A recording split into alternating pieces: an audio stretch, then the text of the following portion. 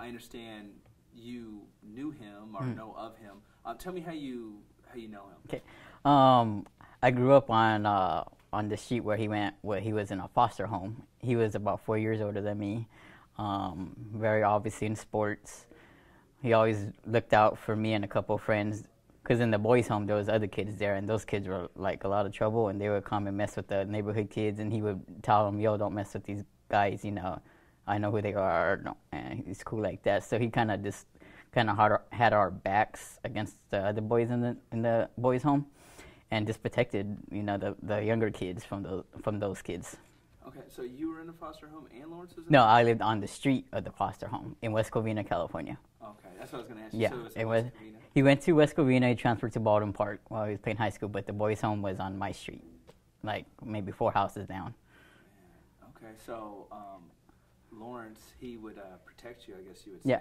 say. Talk to me about some of those. Well, he actually, you know, like I only knew him till when he left after he graduated and went to college. After that, I never saw him again. But while I knew of him, there was a time when we were playing basketball at the elementary school, and there was this cocky kid playing. He was dunking on the small courts, and Lawrence Phillips walking through the school, and he's like, you know, anything you do, because he saw how the kid was react, like kind of showboating off to the other kids, the younger kids, and he was like, any dunk you could do on the small court, I'll do on the big court. So, you know, the guy was all right. So he started dunking on the small court, and Lawrence Phillips did the exact same dunk that he did on the big courts, and that this shows athleticism.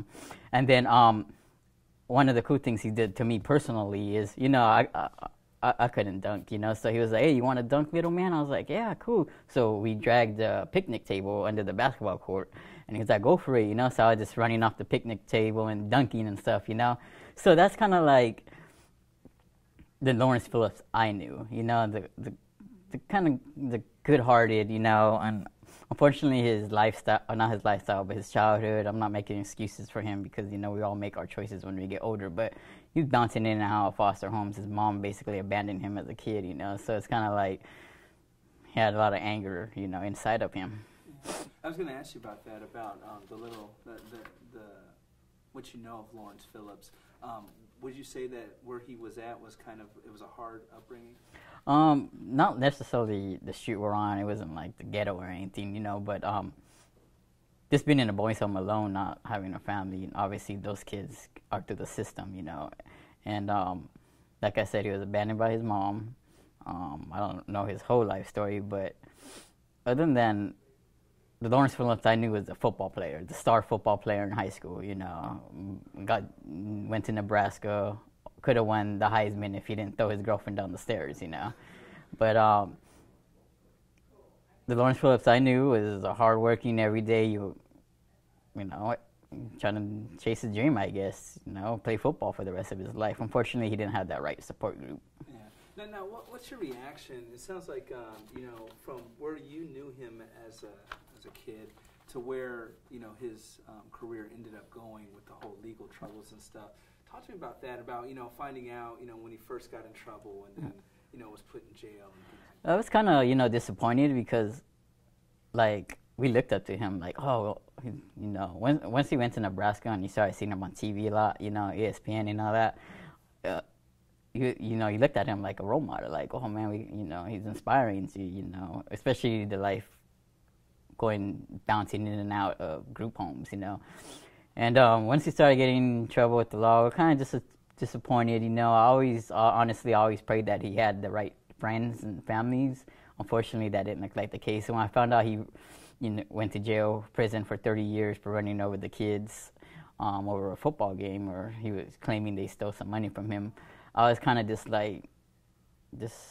kind of sad in a way, because, you know, you work so hard to get somewhere in your life, and just don't think about your actions, you know. Like, if only he would have been, like, you know, thought about what he did before, you know.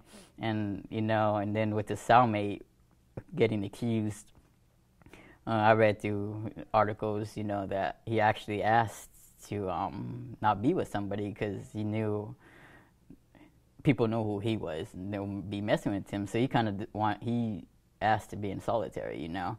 And I guess at this point, like when I found out when you told me about he committed suicide. I mean, you saw my reaction. I was in shock, and now that I had some time to kind of think about it, I guess it's kind of like maybe he just felt, you know, being gonna be accused of murder, spend the rest of his life in prison. Maybe he felt he just didn't have no hope no more. You know, I mean, I don't know why people.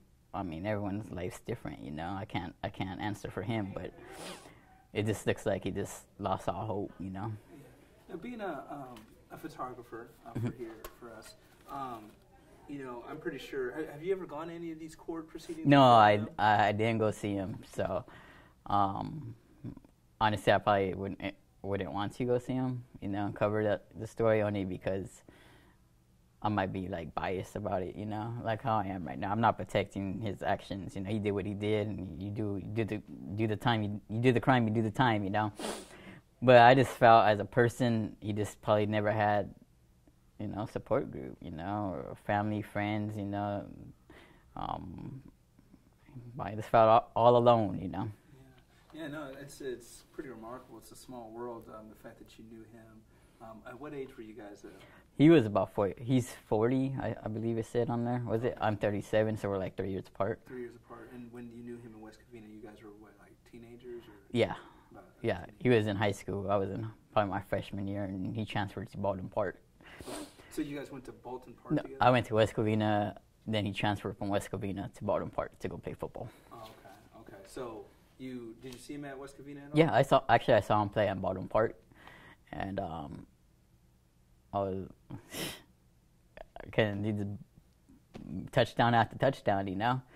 And it's funny, I actually seen him in a restaurant like maybe a couple of weeks after that because I went with a friend, my mom's friend at the time, and he was all into Lawrence Phillips, and he knew that he lived down the street, you know. And we actually saw him like in a restaurant, and my mom's friend was kind of like in awe, you know. And Lawrence Phillips just looked at us. He just what's up, you know. We didn't speak. He just what's up, you know. Like he knew who I was. I knew who he was, you know. And this is like his senior year. He's about to go to Nebraska, you know.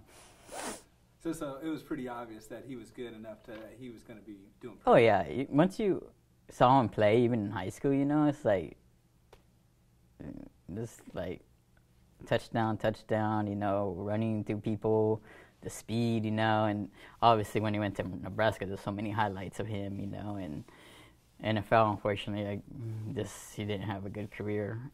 Yeah. Now you were saying that after he left for high school and went to college, you kind of lost space with him. Yeah.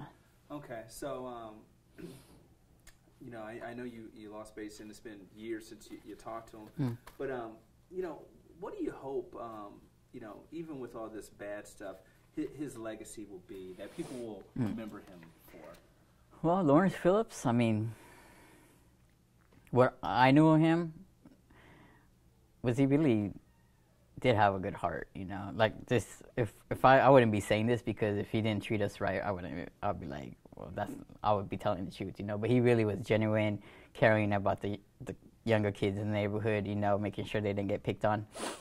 And his legacy, if you want to take a legacy, I don't know, because it's not a good legacy, obviously, you know, because of the opportunity he was given. He worked so hard to be an NFL player, you know. I mean, not everyone could do that, you know. And just to not realize where you're at, I think it's really is unfortunate that he never found the right people to be with. Just the people that were around him probably were no good, using his money, you know. And when he got broke, I mean, now he knows who his real friends are, you know, or his family or whatnot. But his legacy with this, for me, is just someone, as a teenager, because that's when I knew him, really was a good kid, you know. And unfortunately, he couldn't resolve his monsters inside of him.